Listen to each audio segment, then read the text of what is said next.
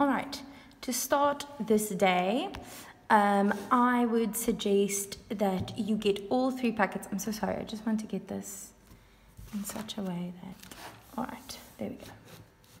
There we go. All right, I would suggest that you have all 3 packets ready in front of you. I have my science in front, then I have my English packet, and then I have my maths packet. We're only going to be working in the science packet for this video, so please make sure that you write your name at the top. And then once you've done that, we can page open. Good. So it starts by saying force meters. Now this is a new topic in science. Last week we did forces. We talked about squash, twist, stretch. Why can I always only remember those? Bend. I think that's it. Okay. And what a force meter does, it's this picture here by the side.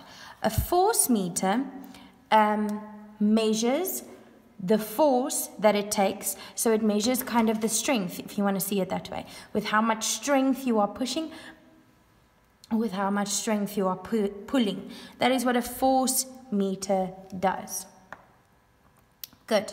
So they start by telling us, hold on.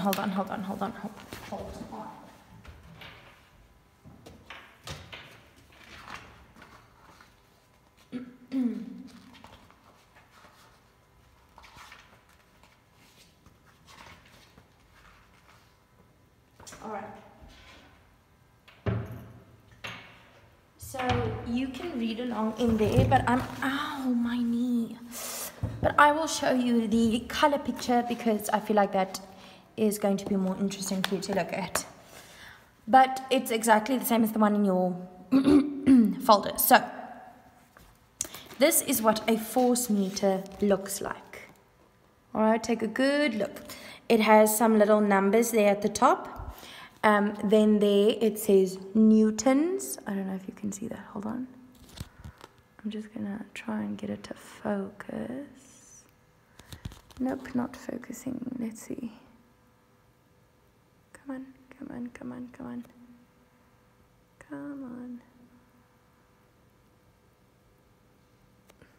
It's because I keep moving.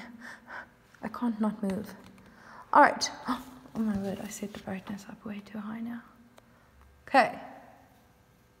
So, either way, it says Newton there at the top. We'll talk about that.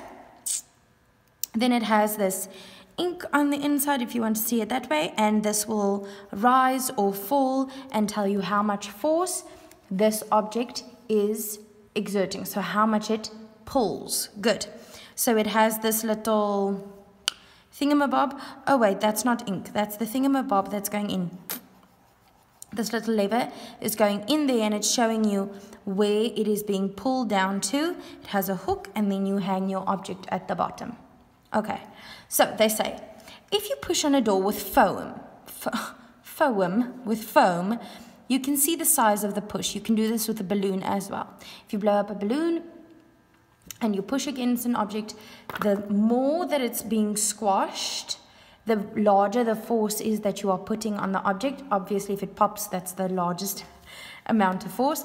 And if it only, if this was the balloon and it only does this, then it didn't take too much force.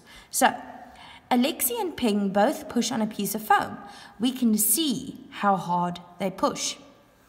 So look, here they are pushing against each other, but you can see that he, whoever this one is, I'm guessing this is Alexi, that he is pushing harder because his bubble, he is pushing the foam to squeeze more to Ping's side than Ping is to his side. So here we can see from the foam that Alexi is pushing harder than Ping. Good. Now they're going to tell us about the force meter.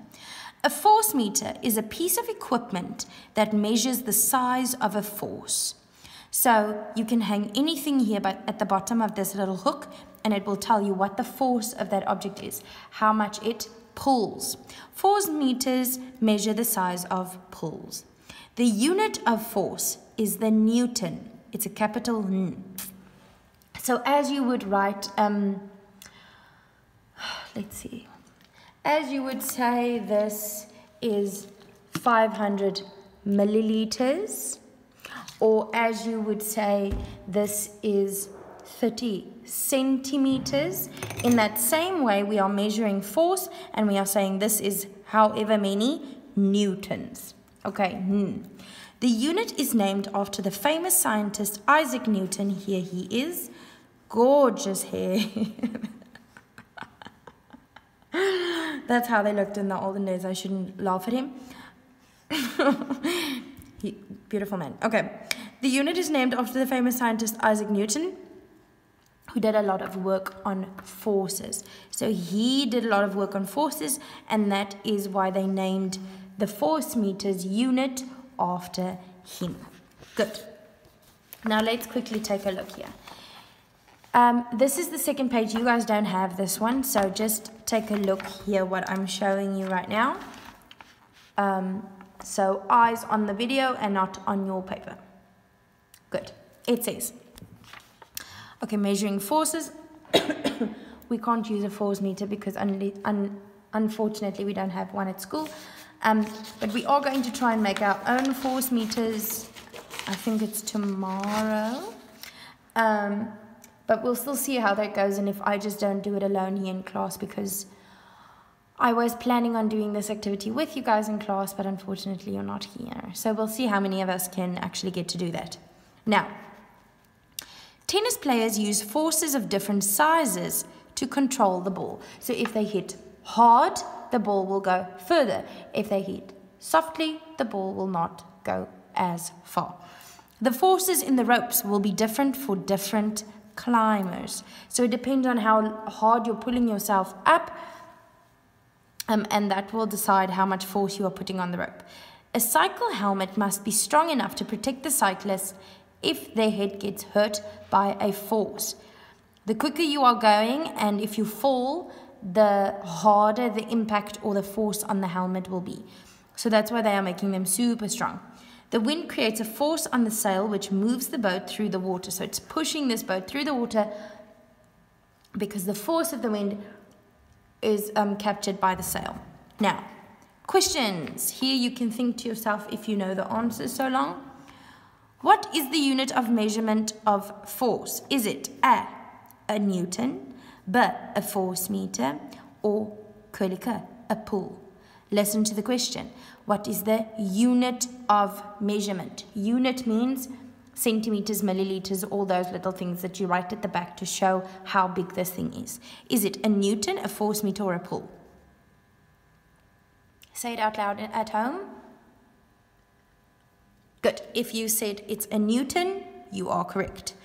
Number 2, why is it important for equipment for sport to be strong? Why is it important for the equipment, like a tennis racket or a rope or a helmet, to be strong? Because you never know how hard the force is going to be that is exerted or that is put on that object, and it shouldn't break. Can you imagine if a famous tennis player is still playing tennis and then his racket breaks because he hit it too hard? That would be embarrassing, I think. So it has to be strong enough to withstand the force. Now they are saying what you have learned. There is simple equipment which we can use to measure forces. It's our force meter, and the unit of measurement of force is the Newton. Good. We are moving on. That was an introduction to force meters. Let's take a look at friction. What is friction? If you guys do this with your hands, you'll feel that it's getting hot. Do this and feel if it's getting hot. Do you feel it? That is the friction of your hands rubbing against each other. So, I'm once again going to show you in the book.